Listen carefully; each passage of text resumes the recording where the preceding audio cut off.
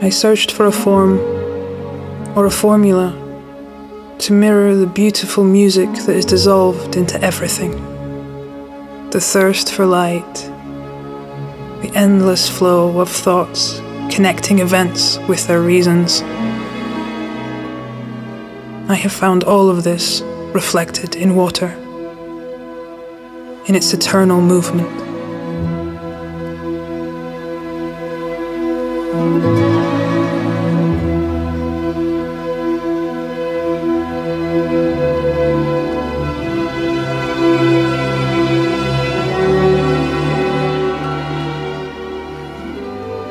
I cannot sleep near the sea. It talks to me continually. I listen to it and translate this cosmic language into lines.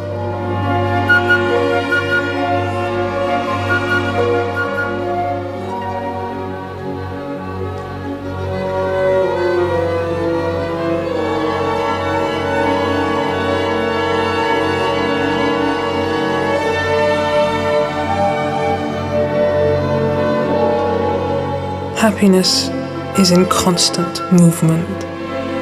We often say them together like an incantation. Happiness, freedom. What on the planet is freer than water?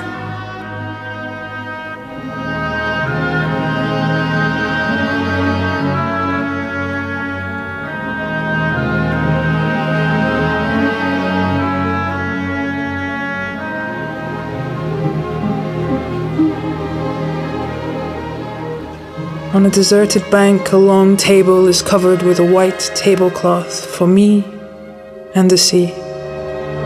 A leaden, bluish, ice-cold sea. Our endless, silent, and tense feast.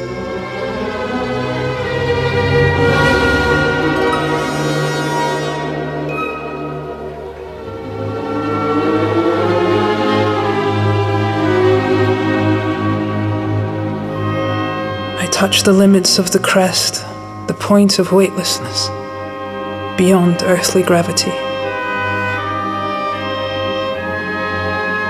This happiness blessed by the sun touches me too.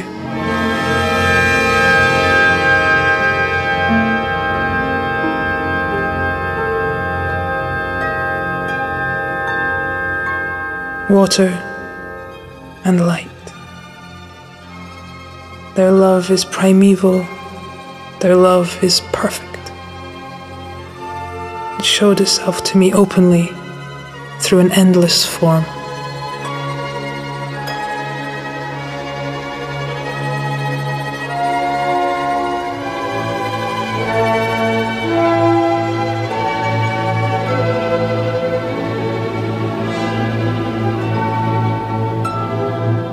The search for light, which is truth, becomes necessary. Nightlight is fascinating, not repelling. It's man-made. Nightlight is art.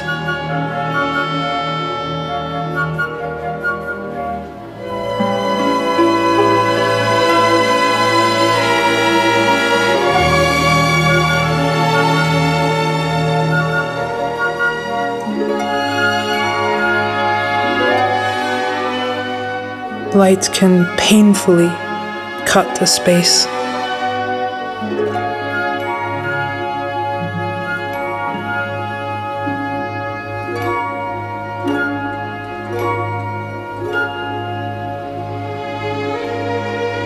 I create images without which I cannot live.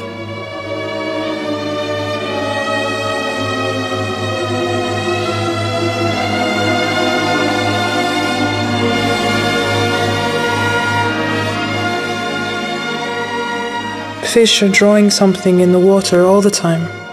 I do not know if they are hieroglyphs or Baroque curls. I try to read them.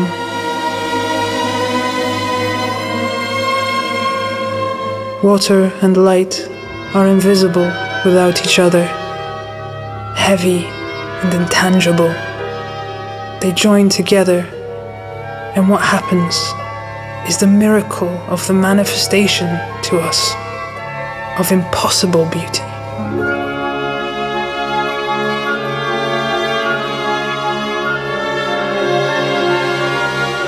Water and light play, the game of the light touching the water, or the water touching the light.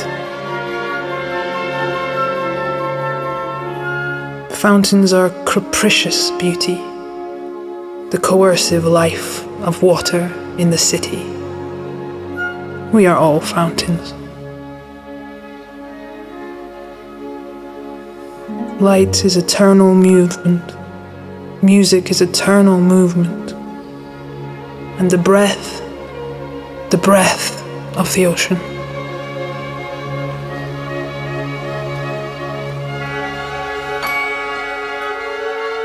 The project is finished, and now I am moving through a collection of unperceived self-portraits.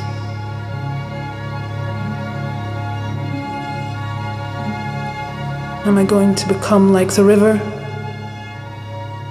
Or will the river shudder like I do?